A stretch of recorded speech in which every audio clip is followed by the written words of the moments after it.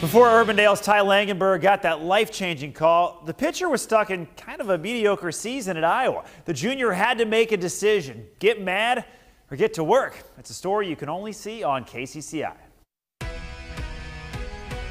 Ty Langenberg always knew what he wanted. Growing up, everybody dreams about being a big leaguer. And the Twins fan appeared to be on his way. He was a two-time state champ at Urbandale, and he started his junior year this past year at Iowa as the preseason Big Ten Pitcher of the Year. But it was a bumpy start. The first 5 starts were definitely not up to, I guess my standards. They took me out of the starting role for about a weekend, and we moved me back to the pen so we could hammer out some kind of mechanical cues and things like that. At the time, it kind of seemed a little bit demoralizing to go from being kind of the guy to bump to the back end, but at the same time, I just kind of had to take it in stride, realize this is what was best for me. Staying positive allowed him to fix his form and complete the season as the Sunday starter, and he was great. He finished 6-3 with a 4.15 ERA and 86 strikeouts in 78 innings. And Tuesday, my phone, started ringing. The Major League Draft.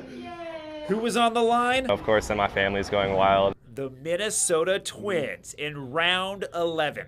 So the whole call, we're kind of laughing at each other because you can hear, my family screaming in the background. It was a dream come true, to say the least. I mean, growing up, watching the Twins, going to see them as my first big league team, and then, years down the road and, a long journey later, I have the opportunity to play for them, so it's pretty crazy.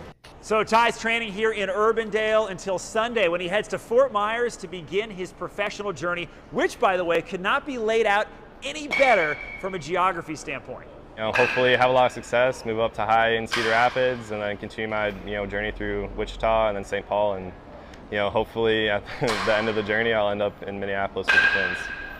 That's awesome. We'll be rooting for him. His family is thrilled about those locations. Langenberg tells me he hopes to start playing low single-A ball by the end of this current season to get a jump start on his career. Good luck, Ty.